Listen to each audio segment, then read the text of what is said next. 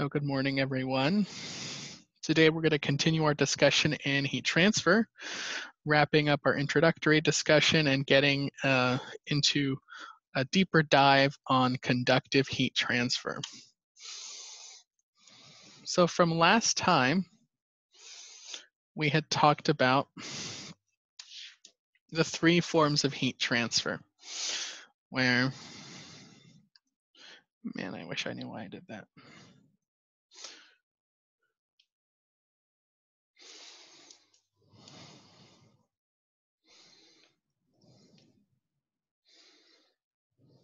Where we had conduction, which is heat transfer by direct contact.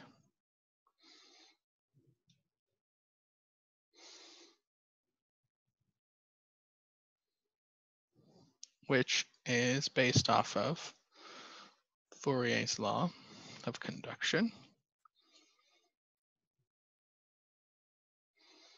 which states the heat transfer rate in conduction is equal to the thermal conductivity, the surface area, times the change in temperature divided by the thickness of where heat is being transferred.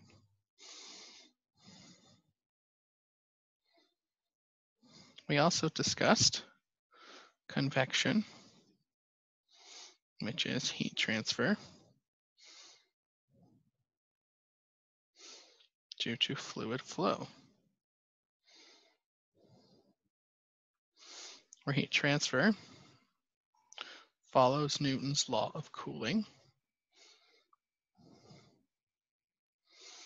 which states heat transfer by convection is equal to the heat transfer coefficient H times our surface area times our delta T, where delta T was the surface area minus the ambient or surrounding temperature.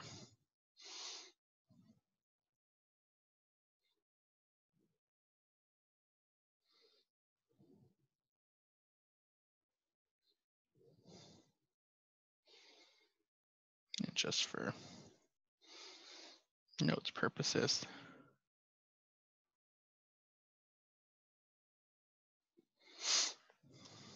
so we have conduction, convection. So today, I'm going to wrap up our introductory discussion.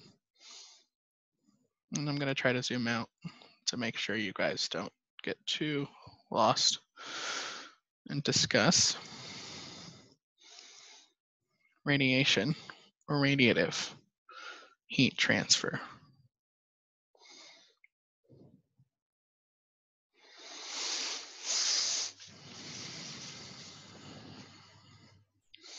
So radiation or radiative heat transfer is the energy emission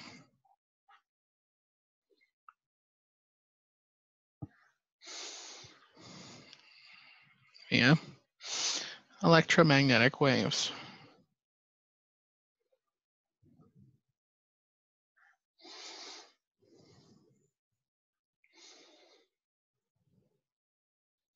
And as it relates to heat transfer, we focus on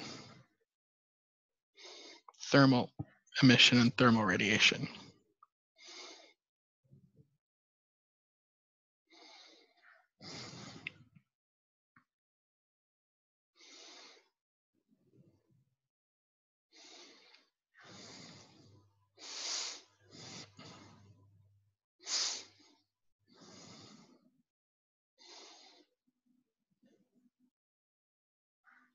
So when it comes to radiative heat transfer, we can state that the radiation heat transfer flux can be equal to some constant, which we designate sigma, times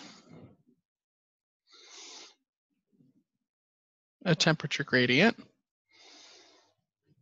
But we find that radiative heat transfer scales with the temperature gradient to the 4th power.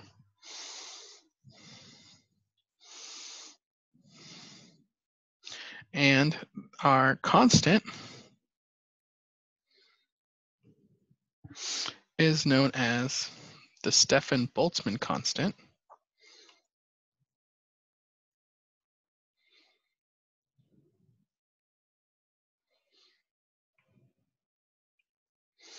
which equals 5.67 times 10 to the minus 4 watts per meter squared, Kelvin to the fourth.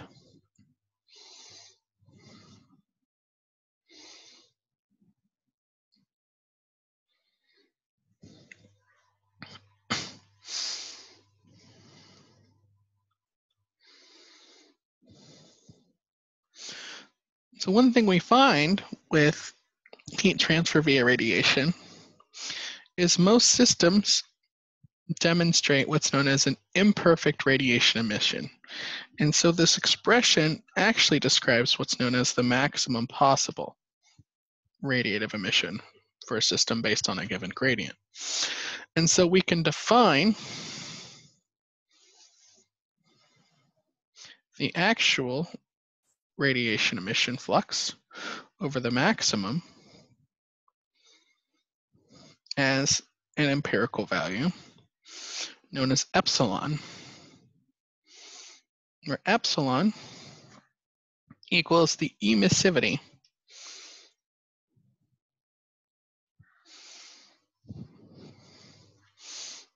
of our body or object, which can have a value between 0 and 1. And I can define emissivity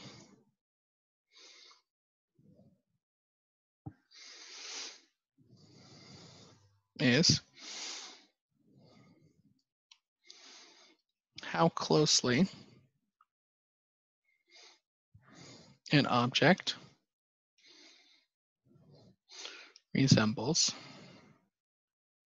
a black body, where a black body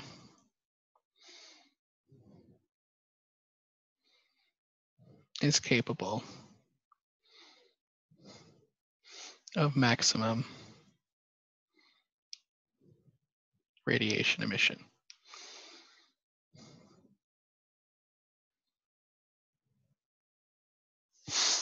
And so, in more layman's terms, substances are incapable of emitting the maximum amount of radiation possible, governed by our radiative expression. And so there's a corrective factor known as emissivity that describes the object's, the person's, the body's ability to emit radiation. And so it's basically compared by the maximum amount. And so what we can describe as the maximum flux, or radiative flux, is also known as the black body emission or black body radiative flux. And so for an emissivity is 1, the object or the emission is considered black body radiation. And so we can get, as in this system, we have sigma times our surface area times the rate between the surface to the fourth minus the ambient or surrounding to the fourth. So this is the maximum or black body radiation emission.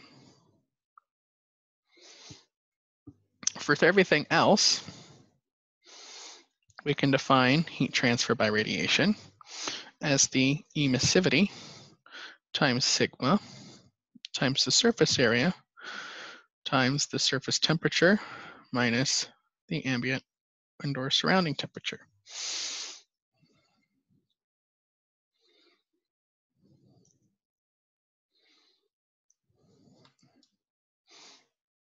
And since we rarely deal with black bodies because we're not physics majors, this is going to be the expression that you're going to want to kind of keep in the back of your mind and at the forefront of your notes when it comes to radiative heat transfer.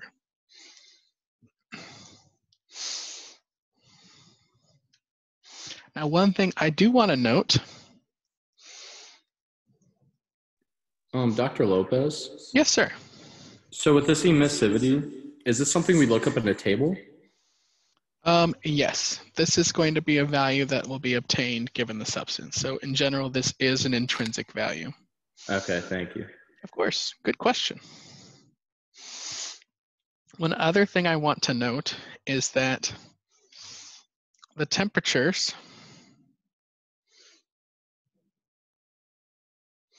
or should I say temperature values, must be used or given as absolute temperatures.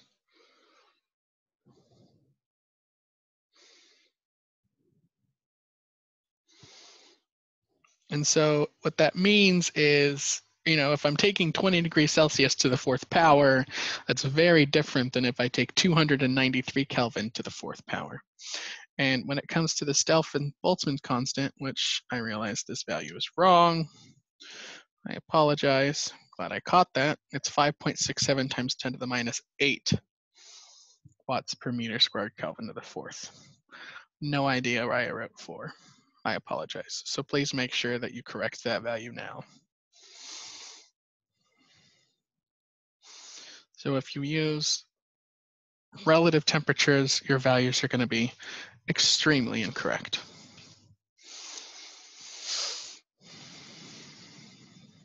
So any questions over radiative heat transfer? Like I said, we don't do a whole lot with it in this class, primarily because as it applies to chemical engineering, process engineering, it's applicable, but it's not how we essentially design heat transfer equipment. And so if there's time at the end of this course, we can do a little bit deeper dive.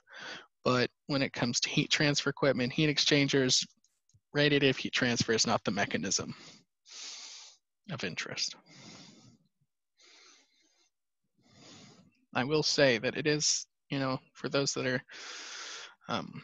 really interested in heat transfer as well as into physics, it's really, really neat stuff.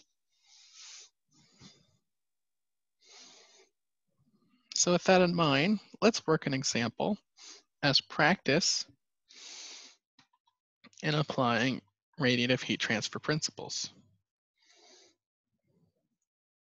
So let's consider a person standing in a room maintained at 75 degrees Fahrenheit.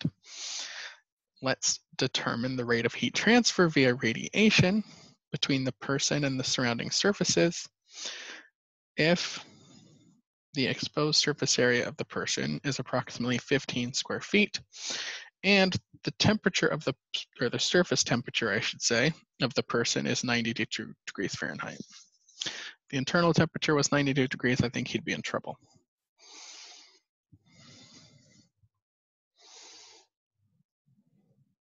All right. I'll give you guys a couple seconds to write down any of the information, and then I'll switch it back to the notes.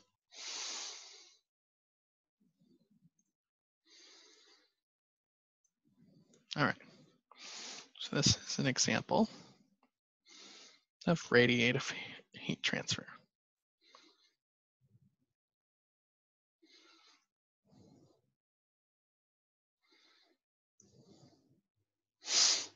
So from that, we know that Q radiation is sigma epsilon times our surface area times our surface temperature to the fourth minus our ambient temperature to the fourth. So the surface temperature of the person was approximately 92 Fahrenheit, which for ease and simplicity of doing the problem, let's look at it in terms of Celsius and Kelvin. So 92 degrees Fahrenheit is 333.3 degrees Celsius.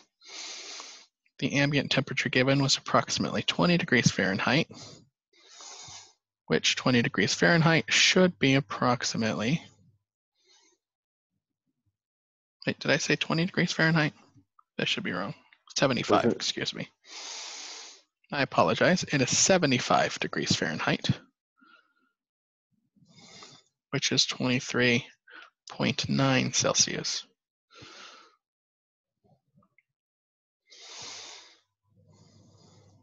So in Kelvin, what we're looking at is 306.3 Kelvin.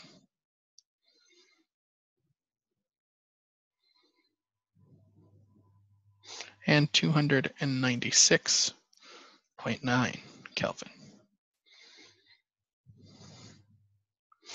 Now, sigma, as I stated earlier and corrected, is the Stefan-Boltzmann constant, which is 5.67 times 10 to the minus 8 watts per meter squared, Kelvin to the fourth. The surface area provided was 15 square feet, which if I want to convert that to square meters, I get approximately 1.39 square meters. So that leaves us figuring out what is the sigma for our person. So from that, a couple things we can do. We can look it up or we can play a game. I like playing games, so we're going to play a chemical engineering version of Price is Right. So my question for you all is, what is the epsilon value of a person? Let's see who can go closest without going over. Who wants to volunteer? I volunteer. All right, Blake, what are your thoughts? I'm just gonna guess 0.73. Oh, that's a good guess. So Me Blake too. says 0.73. Anybody else want to volunteer? I'll guess 0.4. All right, is that you, John? Yeah. Perfect. 0.4. All right. Anybody else want to take a couple guesses? 0.83. All right, Levi says 0.83. All right. One more guess. Let's see how y'all do. 1. All right. Is that you, James? Yeah, but I go by Gray. Oh, okay. I'm sorry. You said Greg or Gray? Gray, Gray. Thank you. I apologize. So I'm going all in saying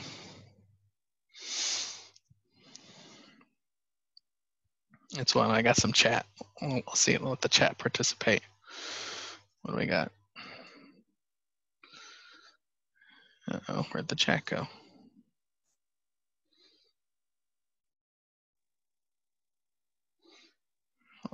Is the chat not working? All right, I got quite a few from the chat. Why is the chat not showing up when I'm sharing? Now I feel like a boomer. Oh, great. There we go, I figured it out. So Aaron says 0.567. I got Michael 0.76. Bailey says 0.79. Miranda's got 0.9.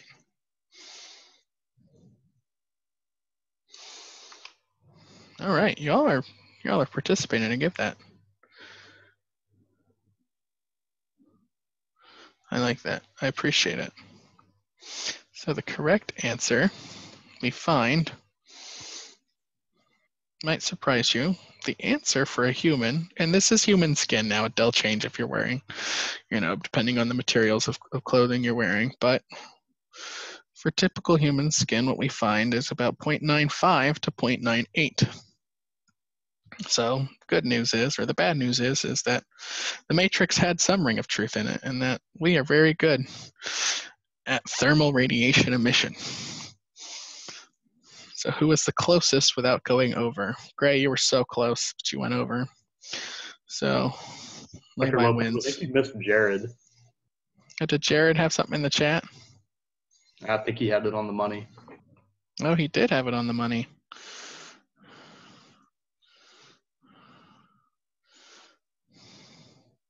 All right.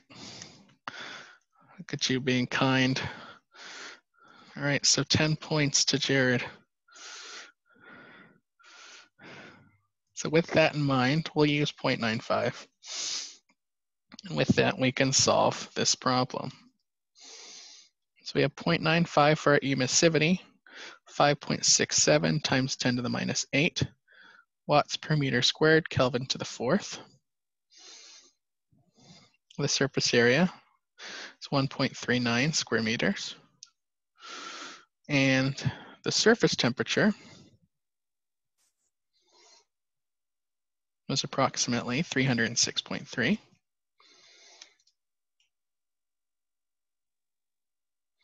Kelvin to the 4th minus 296.9 Kelvin to the 4th. If we do all of that, we find that the emission via radiation is 834 watts. Any questions on that? So where would we find like the list of like emissivities? Because when Ryan asked earlier, you said you usually find the value in a table somewhere. Yeah, Engineering Toolbox has a bunch of coefficients. I'm sure Perry's, if you really wanted to get lost in that, may have some information on it. But I like to use modern tools instead of staring at a 7,000 page book for 3 hours. Modern problems require modern solutions. Modern problems do require modern solutions. That's very true. And so, you know, if we were going to take a really good look at this problem, right, we have our person standing here, he's happy. And, you know, we were considering the radiative heat transfer, right? However, we also have to consider, in addition to there being radiation, there may also, and most likely will be, convective heat transfer as well. And so if we were interested in finding the total heat transfer, we would consider not only the radiative heat transfer, but also the convective heat transfer that exists on that person. Dr. Lopez? Yes. I'm not positive, but I think you may have used the 15 feet as your surface area as opposed to the 1.39 meters squared. No, it's 1.39. Maybe I probably made a calculator error then. Okay, I can double check Right. if you'd like. I don't mind doing that.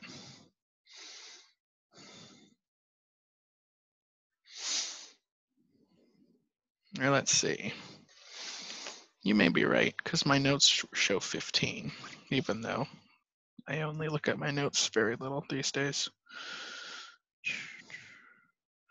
So 296.9 to the 4th. That's a big number.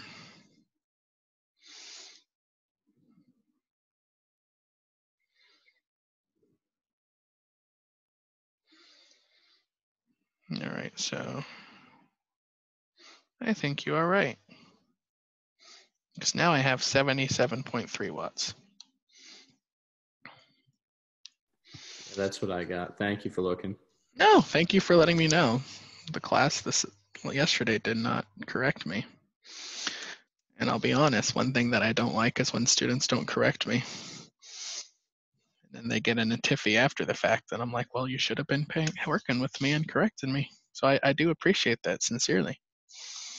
So if we're really looking at this person with amazing superpowers, and we want to consider, you know, the total heat transfer that exists between a person, we not only have to consider the radiation, but also the convection, right? Where the convective heat transfer is going to be a function of that surface and surrounding temperature.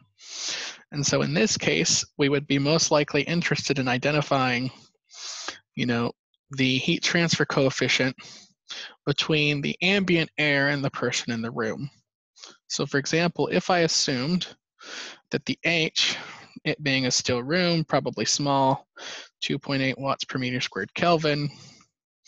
I can also state that the convective heat transfer that exists in the person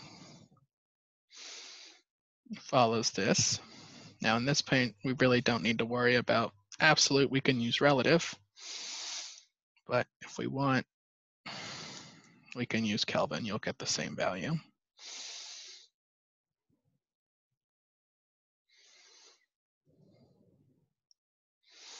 And so with this in mind, we can identify, well, what would be an approximation for the convective heat transfer that exists between the person and the room. So in this, I find a value of approximately 36.6 watts, which if I added it to our 77.3, I can state then about 113.9.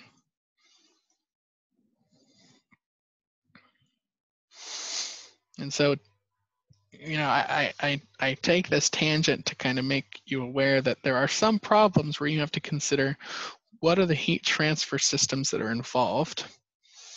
And in addition, I can ask, well, what are the directions? Another example that you can consider is, what if the person is outside?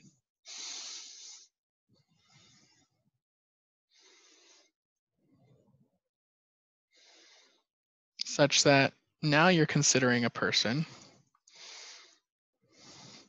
and we might find that the radiative heat transfer exists, can occur in the direction on the person due to solar radiation. At the same time, you can have that person emitting radiation to the ambient, and you can have convective heat transfer from the person to the ambient. And so for this instance, the total heat transfer would be the radiative heat transfer that exists due to solar radiation, right? Assuming they're standing in the sun, minus the radiative heat transfer that exists from the person, minus the convective heat transfer from the person to the surroundings.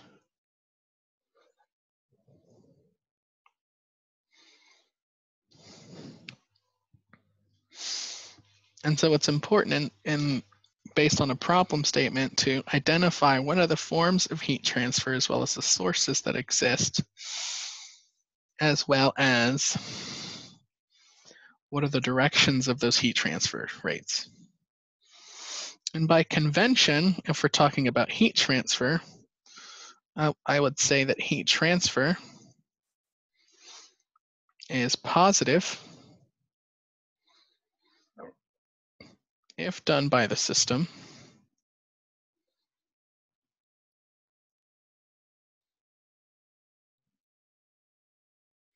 actually, let me rewrite this and I'll draw it to make it a little clear. Heat transfer is positive if done on the system or object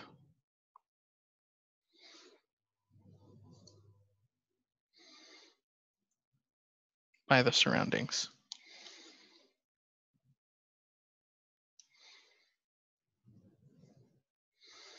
And heat transfer is negative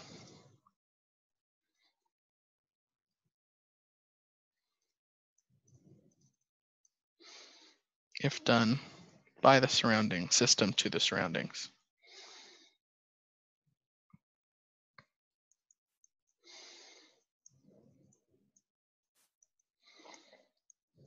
And it's a little confusing because it is the opposite of the work convention.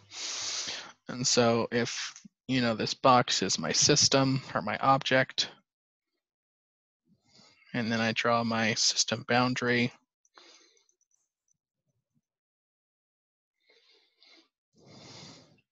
any Q going in is positive, and any Q going out is negative.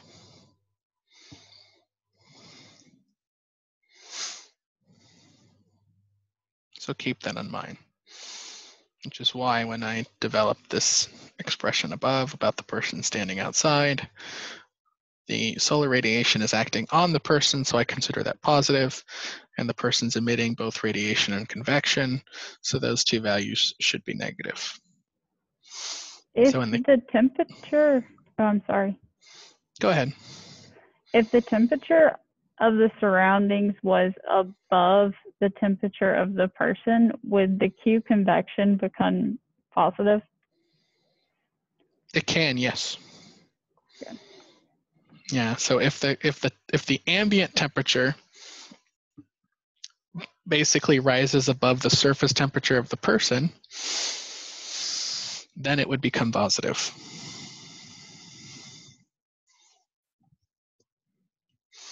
Which is why if you ever talk to Dr. Scavazzo and he comes and visits from time to time, he gets mad when people drive motorcycles in really hot weather and they refuse to wear any protective gear because it's hot.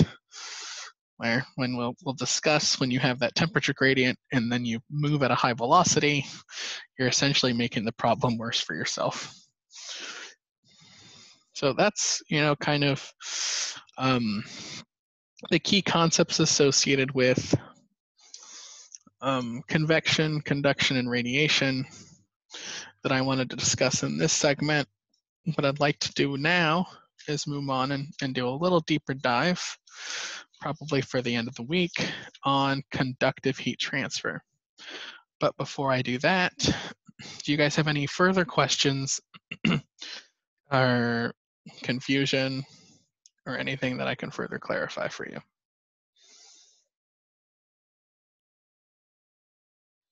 Dr. Lopez, I had a question. Yes. So if you were going to, so I know we kind of calculated in that problem the heat transfer out of the human body, but if you were going to look at the heat transfer from that source into a distant object, how would you account for the distance? Well, what I can tell you is for radiative heat transfer, it is the only form of heat transfer that exists and can occur without a transfer medium. Right? That's why we can receive solar radiation through the vacuum of space. And so when it comes to heat transfer via radiation, the distance is meaningless. All that matters is the intensity of radiation that is received on the other end. If that makes sense. Yeah, that makes sense. Right? The only thing the distance can do is dissipate that energy due to absorption of the medium between the system and the source, right? And the air in the atmosphere absorbs some of the energy, which is why we don't, instantly bake when we go outside due to all the harmful radiation that is emitted from the sun. And at the same time, the distance reduces the actual intensity of that radiation emission, right? Because it's, follows a square law. Square with the distance decreases the intensity of emission.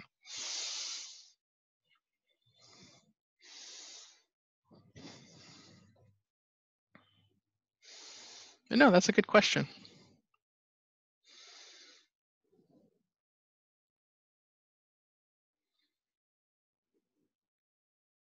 All right, if that's all we have then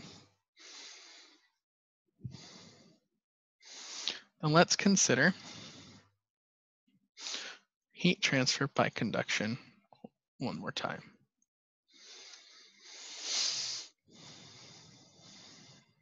Now, an exploration of heat transfer can go from a very simple one-dimensional analysis to a very complicated multi-dimensional transient system very quickly. What I mean by that is, if I'm honest, for most of this class, we're going to be doing very high-level overviews, where most often than not, when it comes to conductive heat transfer, we consider things in a one-dimensional sense.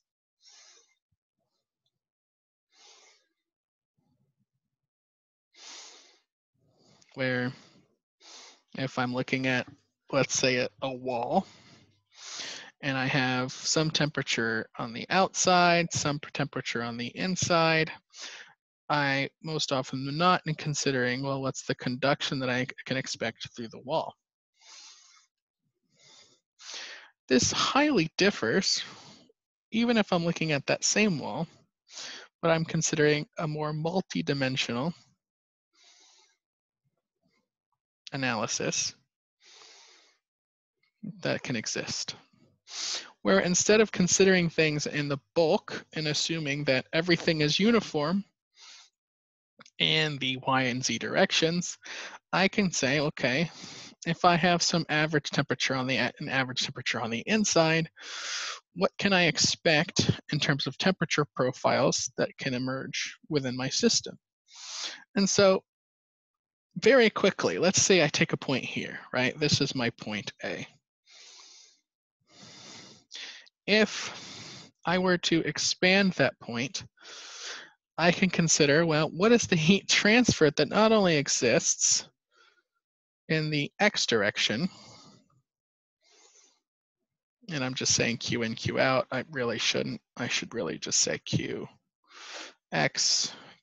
plus delta X. I can also consider QY plus delta Y. And at the same time, right, QZ plus delta C. And so in order to get a truly accurate idea of the anticipated heat transfer, if I'm considering a multidimensional system, I have to identify the various sources of heat transfer in all three dimensions, both going into that system from the x direction, y direction, and z direction, as well as leaving that system in the x, y, and z directions.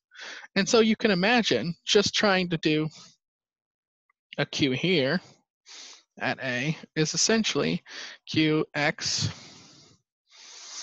minus Qx plus delta X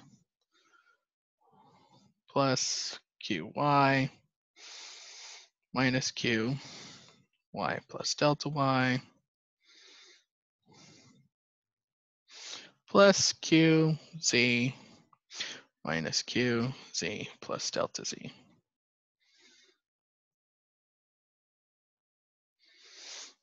And so this is very different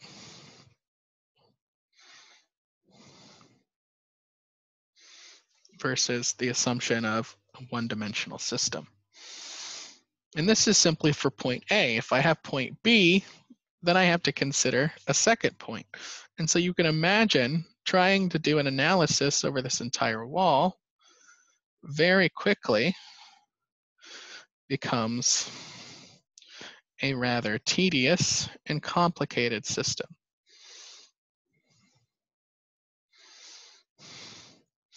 And so, you know, what you have to do is essentially what I'm drawing here. You identify and break your object into a set of nodes, identify the heat transfer that exists going from one node to another, and essentially do that over the entire surface of the object. This is what's known as nodal analysis. And so I would, you know, see Sengal text for more information. We're not going to get into that. It would take probably 2 to 3 weeks to teach nodal analysis. We're really going to focus on one-dimensional heat transfer.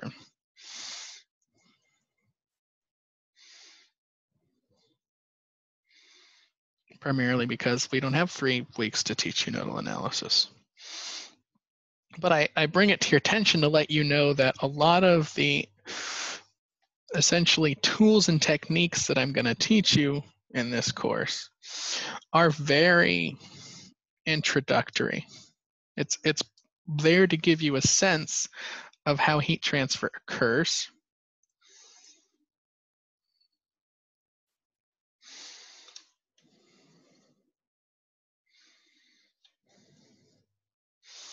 In most systems.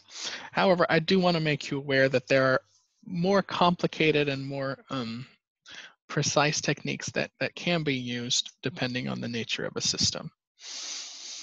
And in addition to looking at one-dimensional systems, we can consider steady state versus transient systems. We lost the one note. Oh, you did. Thank you for letting me know. I'm bringing it back.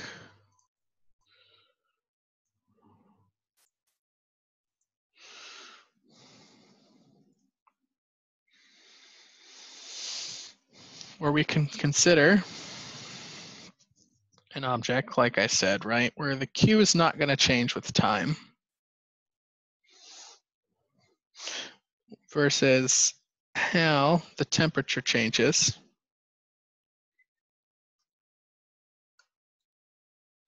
that emerges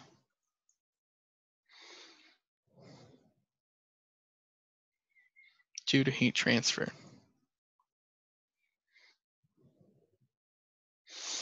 And so what I will tell you is we will do some discussion on transient heat conduction. We won't really get into it for convection or radiation.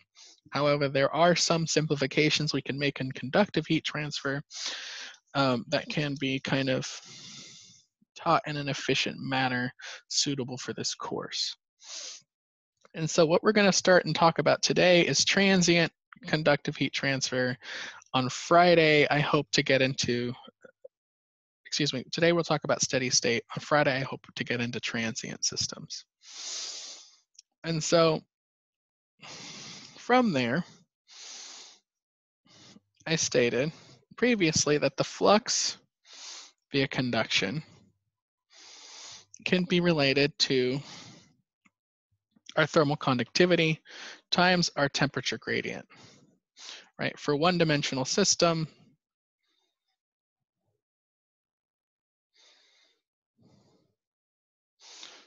I can express it like this. The change in flux is related to thermal conductivity times K times the gradient in the x direction. For our multi-dimensional systems,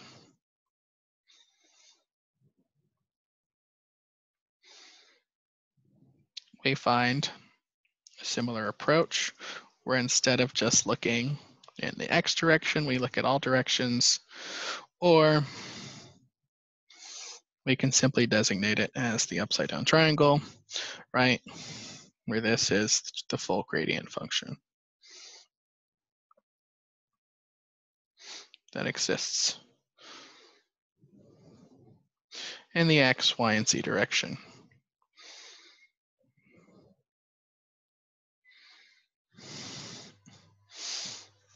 And so, however, we're engineers, we like to figure out more simplified and efficient tools for doing our calculations. And so we said, for one-dimensional system, we can find the conductive heat transfer by the thermal conductivity, the surface temperature, a comparison of the driving force via 2 points, or a delta T, over the thickness of an object, delta X.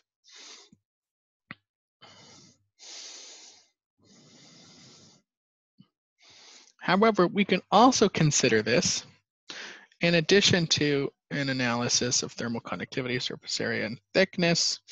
We can write this in a form that looks like this, where the conductive heat transfer is directly related to the gradient delta T and inversely related to what is known as our total thermal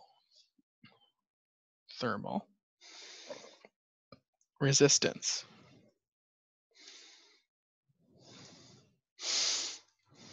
And specifically, our conductive resistance, which, based off the expressions provided in Fourier's law of conduction, we can state our conductive resistance is simply the thickness of our object over the thermal conductivity times the surface area, which has units of, well, let's see, we have length divided by watts per Kelvin, length squared.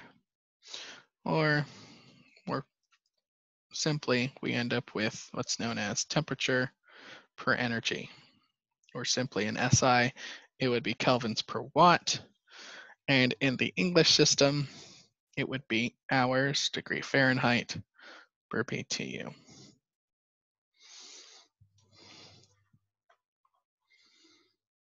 Wait, where does the time come into this for imperial units? Well, watt is a joule per second.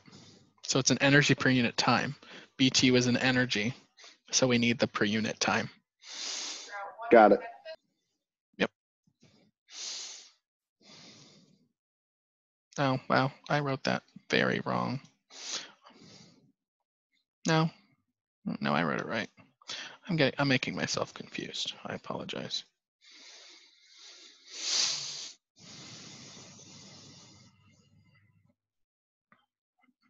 In addition, we can write a similar expression for convection, where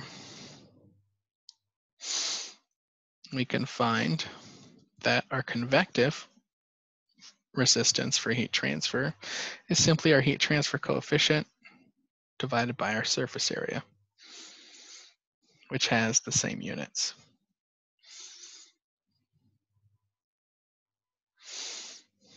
And so this is useful when considering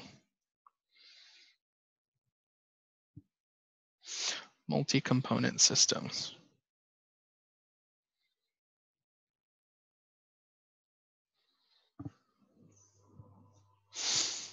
And so instead of having, let's say, a simple wall, if I have a multi-component object composed of several materials, right? So this is considering a composite material with varying thicknesses.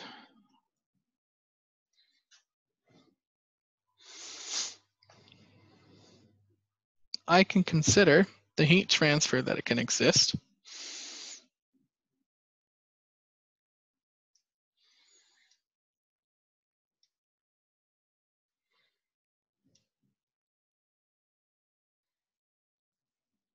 through each layer.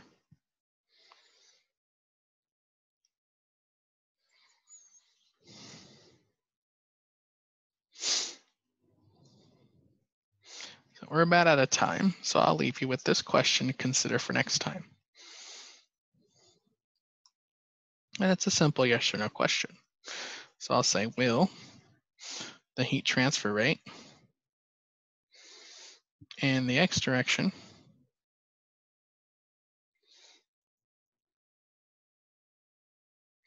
be the same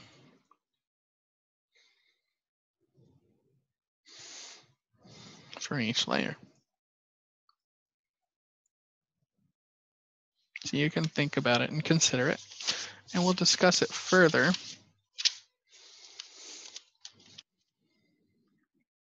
on Friday.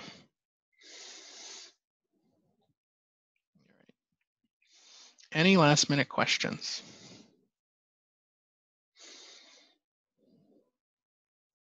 If not, thank you guys for your attendance. Sorry we didn't get a little further than I had hoped, but I'm sure we'll be able to at least complete steady state conduction on Friday. We may or may not get to transient conduction. So I'll do a double check to make sure the assignments that I provided don't delve into transient conduction just yet. So stay tuned. I'll probably send an update email here in an hour or two.